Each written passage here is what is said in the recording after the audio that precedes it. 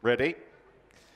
They're off, jumping out over a mile, confirming they've gone without for a sticky end who was withdrawn, having got upset in the stalls.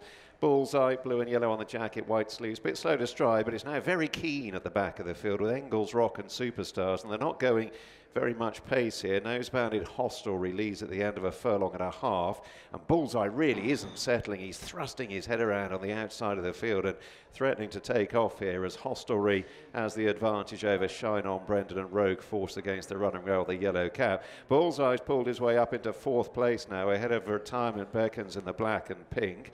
And then Big Dream in the cheek piece is a break of a couple lengths to Engels, Rock in the maroon and white, and Superstars who dispute last place.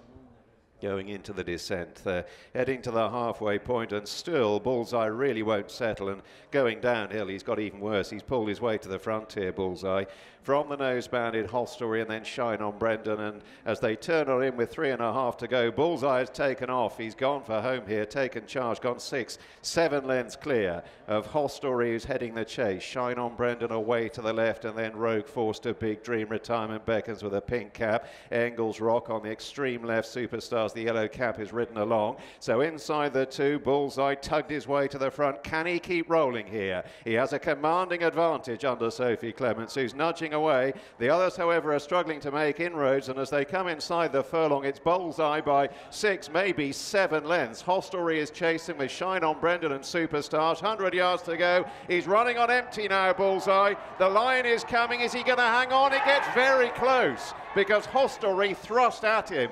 Judge is needed. Superstars, Shine On Brendan right in behind. Dramatic finish.